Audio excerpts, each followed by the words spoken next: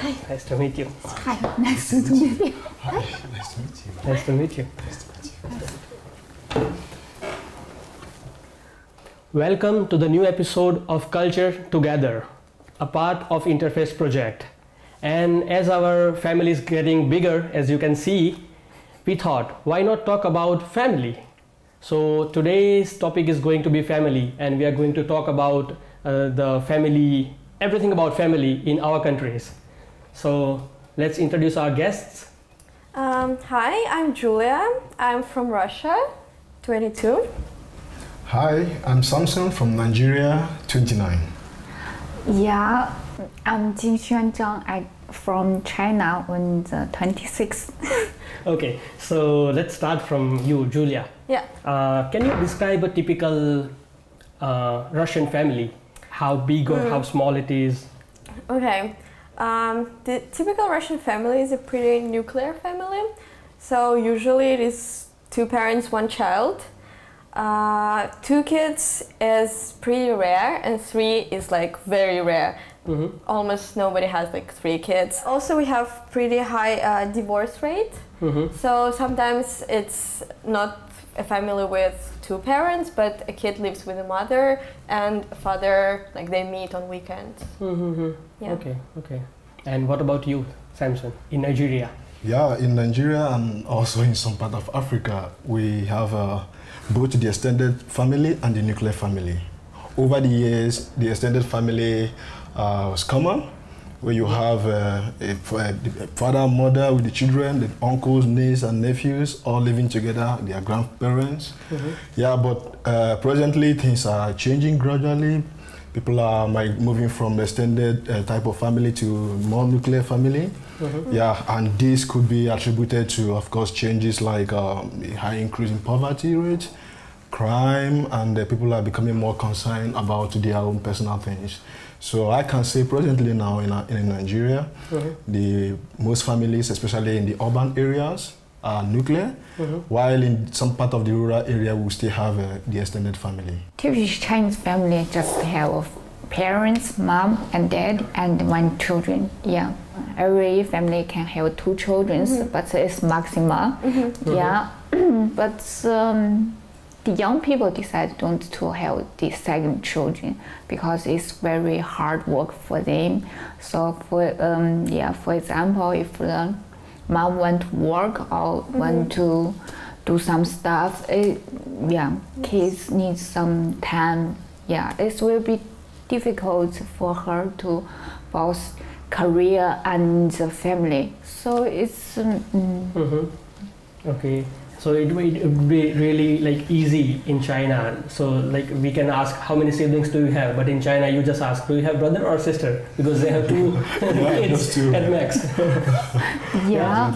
So And you said you have big families in Africa, because even in India we have big families, and things are changing. But what are the reasons that you have the big families compared to other countries? Yeah, I think one reason is because there's a saying in Africa that a family, what I mean by family now, mother and father, a family do not train a child. It's a common saying. And what does that mean? It means the sole responsibility of bringing up a child it lies on the community, both uncle, aunts, cousins, in-laws. For example, if I'm out there and do something wrong and my mother, my father is not there, if my uncle is there, he will caution me immediately. So because of this, people are more connected. There's this connection between not just the mother and the father, but everybody, the nephew, the niece. So people are more closer to each other, and this play a vital role, and it's difficult to remove this part of the behavior in the family. Then I can say that we culturally Nigeria and India is a little bit closer. Yeah. Because we also have a big family, just to have a feeling of a family. Yes. Like a family, you have like at least 1 brother or 1 sister. And in India, there is no policy for many child. For example, it doesn't matter if you have 3 child or 4 children. It's always you have to raise them. The government is not supporting financially. Yes. So people are like going towards a small family, I would say, and a separate family. Exactly. Okay, and if I want to ask you the influence of parents on your life, if we have to talk about like generally in Russia, but what would you say? If we talk about like generally, no, I think it depends on the family. Half, maybe 50-50, because some families are more modern and they give more freedom to their kids, but some families are more conservative and they're like, yes, if we had 10 doctors in our families before, you're going to be a doctor anyway. So it might... But I think that's everywhere. What do you say? Is it true in your country, like if your father is doctor or an engineer, do they force you or they guide you, they expect you to be an engineer? Yeah, I mean, yeah, of course, it happens. But I would say, as a child, while growing up, your parents have a strong influence on you in Nigeria. And this is because, you know, your child, your mother or your father, you know, provide everything for you, the clothes you wear, the food you eat. And there's this belief that provided they are still catering for you, provided they are giving you all those things, you have to be obedient. So in other words, they believe they have more experience to guide you. So, but this is too much because you have a situation whereby a father, for example, who is maybe like she said, a lawyer will want the child to probably grow up to become a lawyer, maybe to inherit the law firm. So also in other cases, you see a mother who wanted the daughter or the son to become a doctor. Why? Because when she grew old, she wants someone to take care of her. So, or if your father is a politician, he wants you to read law, because of course, you know, he will have so many law cases. So, in the family in Africa, the parents have strong influence on their children. They decide when you are born, they decide, for example, which area of education are you going to? Are you going to go into science or social sciences or art? And when you finish, they want to decide if you are going to do engineering. Of course, in Nigeria, the common course of study is engineering, law, and medicine. Why? Because they believe that when you study any of these three courses, you will have a better chance of getting a job and taking care of them. And having a good life. And having a good life. So definitely, parents have strong influence on us in Nigeria. Okay, and then what about in China? In China, I think parents have more experience than us. So if they give some advice to us, so we can think about and we can decide do it or not. So I think it depends on the personality of persons. If you have a great idea about your life, what do you want to do or you don't want to do that, so you can make choice by yourself. But if you are confused about future, about the job, about the marriage, or something about that, so if your parents give your advice, you can listen and you can think, and then you can decide by yourself. But for me, I'm not really independent. So my parents advised me to come to German, so I just come. So when I'm here, so I think it's not a bad decision. So it's good. I can learn more language, English, German, and I also can meet different friends and come out different countries, and it's great. So you respect that decision that parents made on your behalf, yeah? Yeah. Okay, that's really nice. And in India, we also have a big influence of parents on your life. For example, when you're growing older, they always guide you in life. You should behave like this, you should be like this, you should learn these skills, you should study this. So I would say like every one of us here have the same the situation in the country, yeah? Because they're parents. They are parents, that's right. But actually, what I see here in Germany, after being for more than 1 year, here parents don't have that much influence that we have in our country, because parents are like, do whatever you want to do. I mean, I can suggest, but... Yeah, in Russia sometimes, like most of the times, the parents, until you come of age, until you're 18, parents guide you, and then when you're 18, you're an adult, and so you can make your decisions. In Russia, at what age do you start living separately from your parents? Usually it happens when you finish your school and then you enter the university, and young people usually move to another city to study, either to a bigger city or just to another city to see like new life and to live separately from the parents. So usually it happens after school when we enter the university and we move to another city. And in Nigeria? There's no definite age, there's no age limit. I think this is controlled by your ability to live independently. Can you pay your house rent? Can you take care of yourself? Take care of your responsibility? Because if you are growing up and probably finish secondary school, then move to the university, your parents believe that they still have the responsibility of taking care of you. So, but afterward, maybe if you find a job, then definitely you probably you find a place for yourself and live alone. But if you don't have a job, most people still live with their parents when they don't have any job, of course. Because if they leave their home, where would they go to? They don't have fund maybe from any other place to support them. And what about China? In China, we don't have support from government for this stuff. When the situation is just like the Russia, so we leave family just because we need to go to college. Normally, the college is not in a city, in country city, right? It's just so you need to find a new room in the university city. So, but the university has some students. Dormitories. Yes, for every student. So maybe 4 people or 6 or 8 people share one room, so we living together.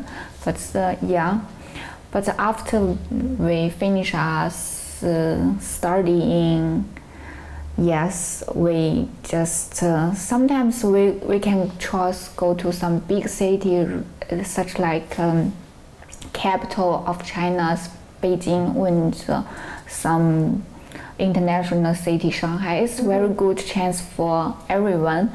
But it's also hard life in there. And with such little money, also a lot of students just go back to their city. Okay, so that happens to us, as you said, when you leave home, when you go to the university or the college, you might fall in love with somebody, that happens, Okay, so I want to ask about, do your culture accept this girlfriend-boyfriend relationships or something? In Russia it's very common and open. People start having boyfriends, girlfriends like at 16, I would say. So you can talk about your boyfriend with your family? Yeah, it's completely okay. That is really cool. And what about Nigeria? Wow. Great. Well, it's complicated. Okay, and why is it complicated? Because Nigeria is a religious country. For instance, a child who comes from a religious country, who, of course, our parents, how they are brought up, they were told they need to get to a certain age or a certain point in their life when they will introduce a lady to them and they eventually get married. This has been the practice over the years. So because of that, parents try to teach their kids or their children the same way of living. That as a child, you just have to focus on your education, focus on making yourself comfortable before you get to the age where you can have what you call a girlfriend. So if you are one of maybe from such family and you've been trained on this line that you don't need to have a girlfriend at a young age, then most kids don't do this. But there are also some people who also, depending on the kind of parents they have, they don't care, they know, because this type of parents believe that a child needs to develop in all angles, in all ramifications. You need to develop academically, culturally. As part of your development, you need to also understand how human relationship works. So in that case, they will understand when you tell them you have a girlfriend. So wow, Oh, yeah, I'm proud of you. So, I mean, that's why I said it's based on individual, and but generally, it's not something very common. In fact, it's something near secretive. Let me use the word near, very secretive. For you to have a girlfriend and you come to your parents telling them you have a girlfriend is not so common in Nigeria. Okay, I would say we are very much close in a term of culture.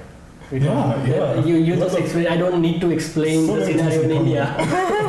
So many things in common, I guess. Yeah, that's true. And in China? Yeah, in China has a very weird situation. So before we go to college, the family and school don't advise us have a girlfriend or boyfriend. They want to us focus on study and then we can have a good notes degree and then we can go to a good college. And they told us, so if you go to college, you can make any choice you want. So you can make friend, boyfriend, girlfriend. Yeah, it's okay. But when we go to college, it's really difficult because we should meet someone and we should fall in love with him or her. Yeah, and the parents will care about why don't you have girlfriend or boyfriend? Why you don't have?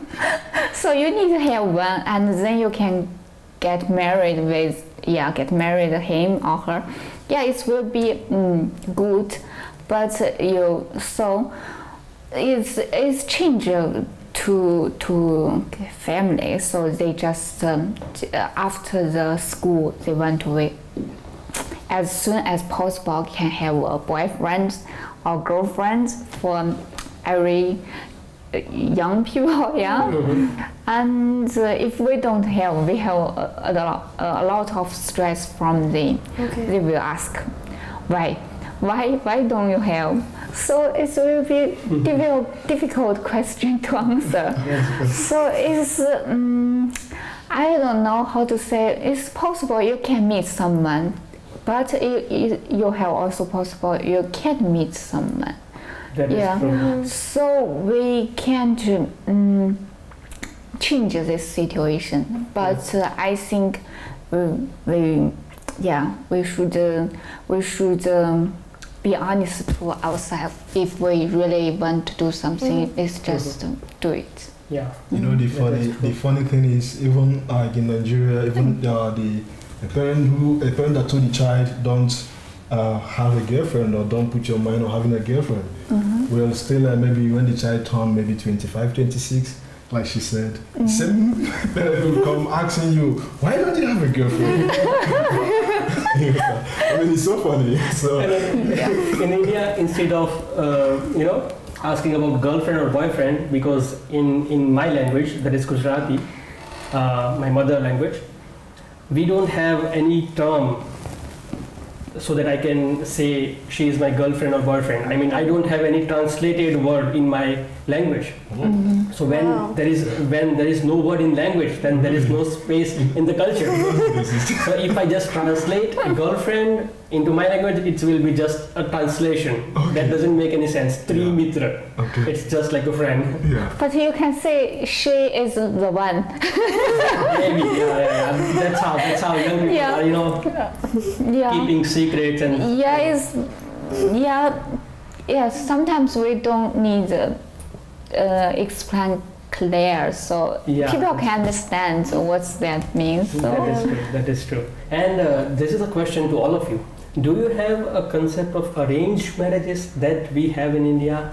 Like parents, find a perfect girl or a perfect guy for you whom you can marry? No. That starts from you, because I think...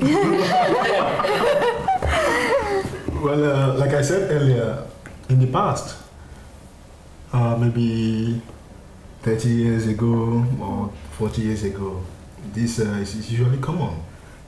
As a young guy, you are growing up, after study, you start working, your parents back home will take it upon themselves to look for a wife for you.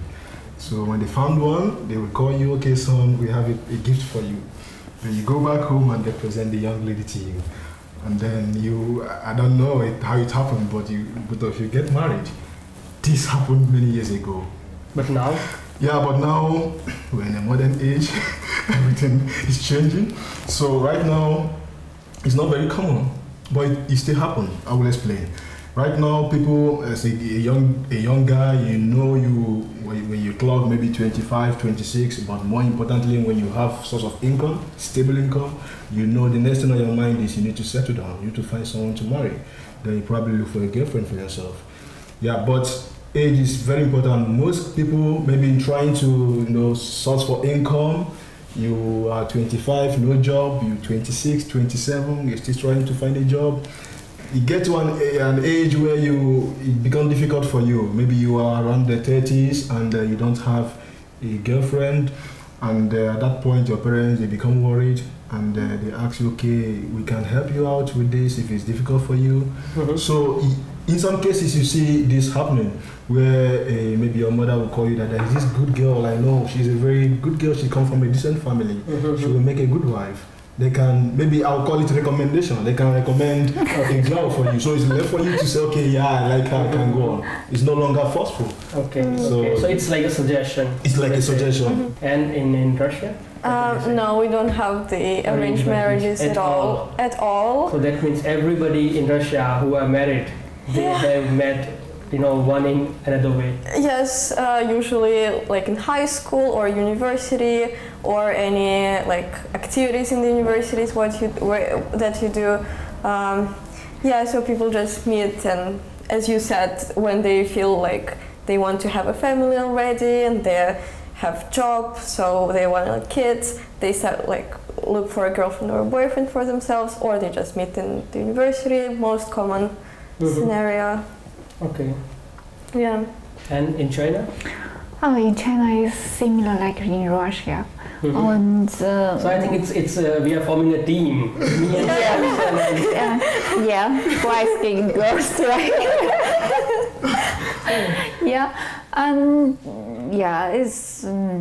So I know some young couple they are just they know each other maybe in school, high school, or some college or some work. This will be good. So if they want. So that means you don't have arranged marriage at all. I don't know. I think it's maybe, but I don't know. So it's maybe happen in China, but I don't know too much. Mm-hmm. It's my friends also. I know the people, they don't have this stuff. Mm-hmm. Okay, honesty is the best policy. Thank you. And I want to ask one very, very important question that you might have observed in Germany. Mm-hmm. In Germany, you can have a girlfriend, you don't have to get married, and still you can have a child. Mm-hmm. Is it possible in your culture or in your country?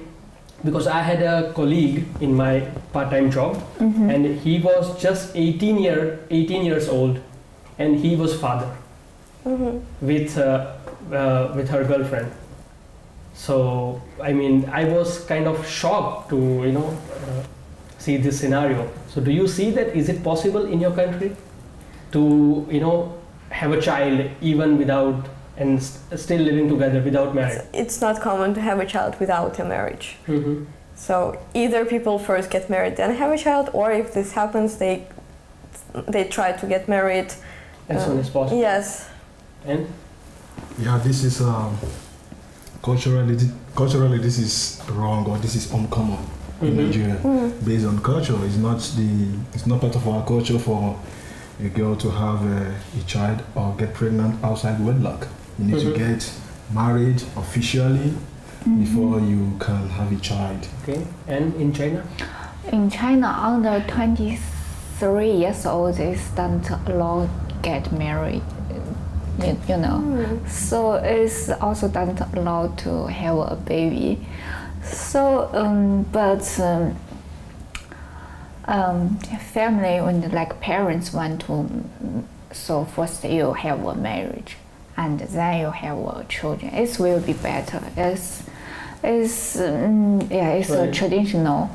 So we talked a lot about the big issues right now. Now let's go to the very common questions.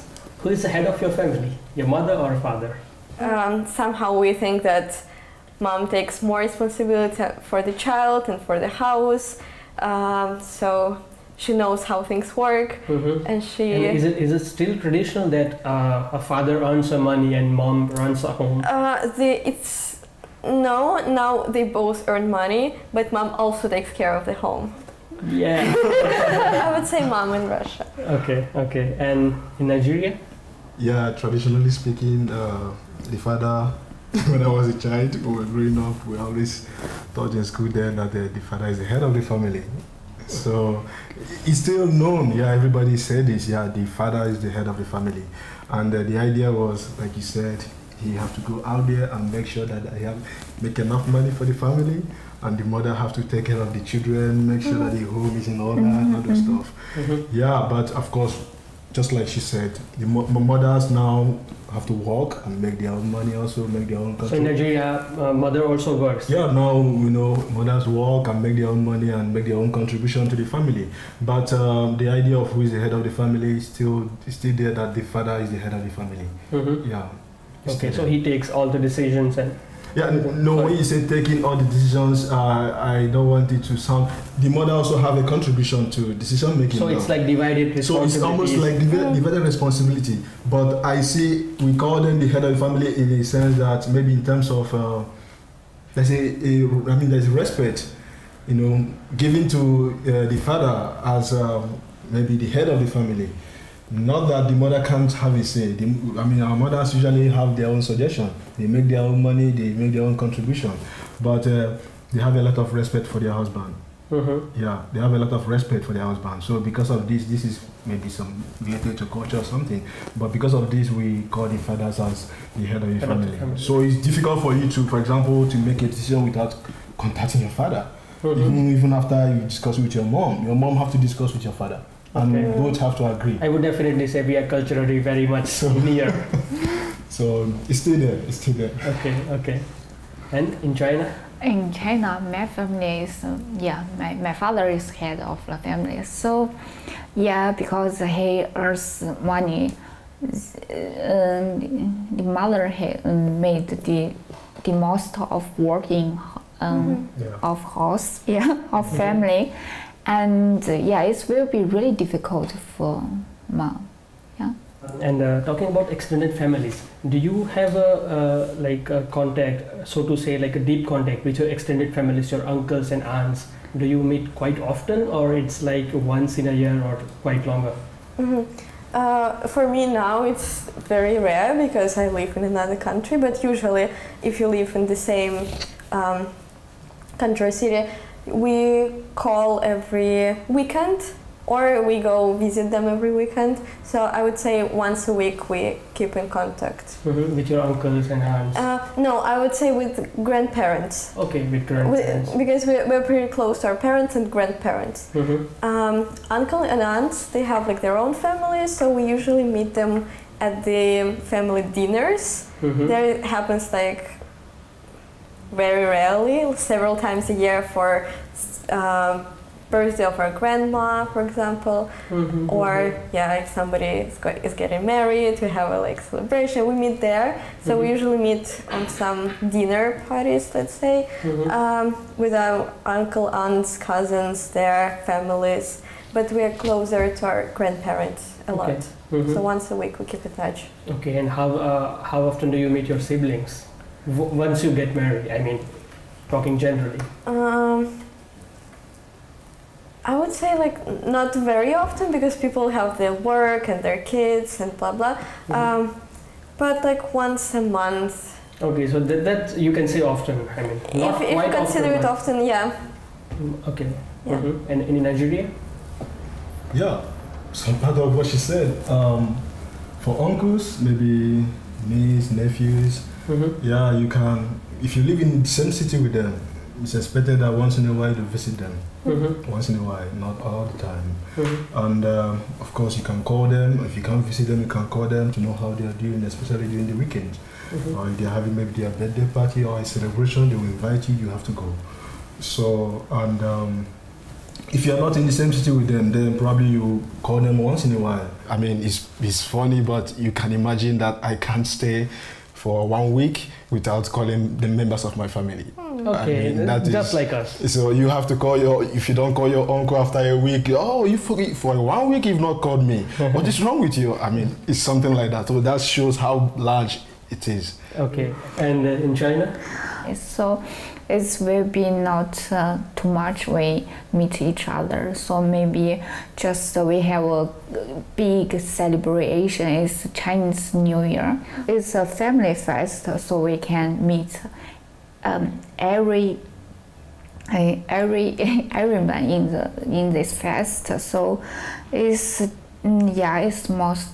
just one time. So okay, and now it's time for kind of discussion about the patchwork. Do you know the concept of patchwork that happens in Europe? No, I will explain it quickly. Here in Germany, people tend to live alone. Maybe for his or her whole life. They don't get married at all. So during this period, they have multiple partners and children, but no marriage at all. So do you see it coming in China? no. Okay. It is impossible at this moment, yeah? No, it will be difficult. Okay. For example, in my country, I don't see it coming in a long time. For example, I would say it will take like 50 more years to accept this kind of concept in the society. Yeah, I think it won't happen very soon in Russia either. And in Nigeria? Of course, you know the answer. You know there is no space for that. Yeah, but in this moment, nobody knows. Exactly. I mean, things are changing, like I always say. But right now, presently, nothing of such nature, and I don't see it coming anytime soon. I hope so. I don't know. Okay, now as we have talked everything about family, now it's time to thank our family, but in our languages. So I would ask, what languages do you speak at home generally with your parents? Of course, Russian. You? Yeah, I'm from the eastern part of Nigeria, and in the eastern part we speak Igbo, although... Igbo? Yeah, Igbo, yeah. Igbo, okay. Yeah. Mandarin is the official language of China. So we were trying to say thank you to our family. Of course, we are thankful for a lot of things, in our life, to our family. Yes. So I would say thank you to my family in my language, and you have to speak that one, and you have to pass your message in your language and tell him, and he will speak your language, and so the whole round. You got it? I got it, but it's really difficult for you. Yeah, that's what we have to learn. What do you mean? I have to speak Russian? Yes. Ready? Yeah. Okay. So you just say you love. I would say I love you all. I love you. To my family. Yeah. You have to say same in your language. Yeah. હું તમને પ્રેમ કરું છું. Okay. હું તમને પ્રેમ કરું છું. Yeah, again. All together. Looking into the camera. To which one? Yeah. Hum tamne kum karucho. No, I did something wrong. હું તમને પ્રેમ કરું છું. Hu tamne prem karucho. Super. Good. Okay. Just take it easy on me. Okay. Большое. Спасибо. Всей. Моей. Семье. That's good. Okay. Большое спасибо. Всей. Моей. Семье.